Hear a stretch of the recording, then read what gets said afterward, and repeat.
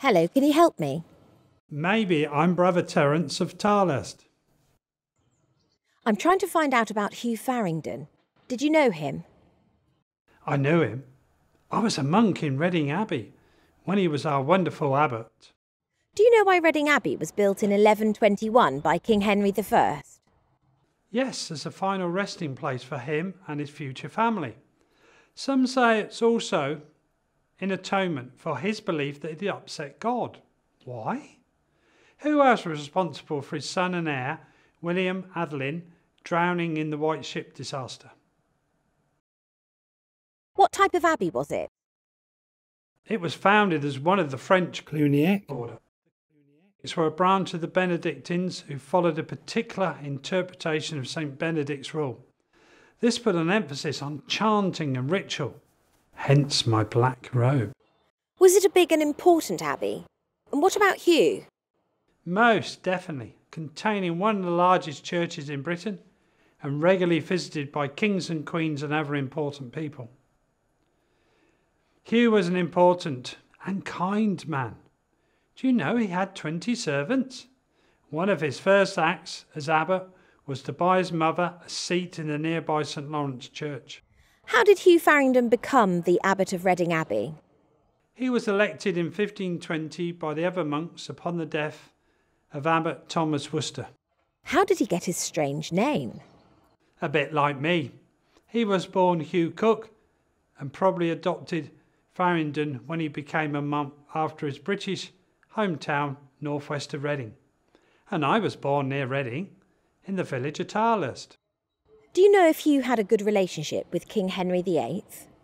Initially, yes. King Henry VIII was Hugh's guest on the 30th of January 1521 and at several other times. Hugh became a royal chaplain. In 1532, Henry gave Hugh £20, that would be nearly £1,000 in current money, in a white leather purse as a New Year's gift. Do you have any other examples? Well, I know they both like hunting, sometimes together in nearby Whitley Park. Hugh took these opportunities to send King some kennet trout and hunting knives. Did Hugh have other jobs? Several. He was a mitred abbot, entitled to wear a special hat and sit in the House of Parliament, House of Lords, from 1523 to 1539. He was present at the passing of the Act of Suppression in 1539. He was also Justice of the Peace. King Henry VIII was having problems producing a male heir. Do you know if Hugh tried to help? Well, he sent 17 books to help Henry in his search for canon law authority to submit to the Pope, requesting annulment of his marriage to Catherine of Aragon, Henry's first wife. Also, by signing the letter of request, in 1536 he signed the Act of Supremacy, and Hugh said one of Jane Seymour's funeral masses. Jane was Henry's third wife. King Henry VIII then broke with the Roman Catholic Church. Did Hugh surrender his abbey? No one knows. When the commissioners arrived to take the abbey, they reported favourably on Hugh's willingness to conform. I believe a draft token in parchment was presented to Hugh to sign. But did he send it? Did he sign it to surrender Reading Abbey? Probably not. Wasn't Hugh indicted for high treason? Yes, my highly respected abbot was now a wanted man, tracked down to his manor, Bear Court, at Pangbourne, then taken to the Tower of London, where he was held for 2 months. Do you know what happened next?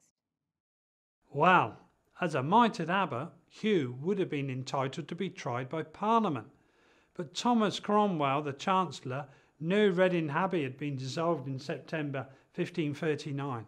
Therefore, Hugh had lost this right. Some say Nasty Thomas had found Hugh guilty before his trial had even begun. So this was not cricket. Sorry, that game had not been invented then. I meant it was not fair. Do you know why Hugh was being tried for high treason? I believe it alleged Hugh, John Rugg and John Eon, who had made comments supporting the Pope, and taken actions of effectively denying King Henry VIII's supremacy over the English Church. This had been made high treason by the Act of Supremacy of the Crown in 1536. Concerning Hugh, the charges related to dates between 1536 and 1537. Do you know what happened next? All three were found guilty of treason. They were dragged on hurdles round the centre of Reading, then hanged, drawn and quartered. I think it was near the Inner Abbey gatehouse on the 14th of November 1539. A most terrible, undeserved death for my master. I prayed that his life and of the others had been ended by the hanging, either by mistake or on purpose, to spare them further pain. This sounds gruesome. Do you know why King Henry VIII saw it as necessary? I have heard that the motives for these terrible acts was to persuade the other abbots thinking of refusing to surrender their religious houses that if they didn't surrender them, they would face a similar nasty end. So could it be said to have worked? Most definitely, if you were Henry VIII or one of his nasty henchmen.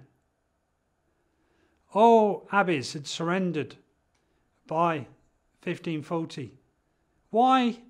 Because the king was bankrupt. He needed the land and the gold in the churches to sell to support his extravagant lifestyle.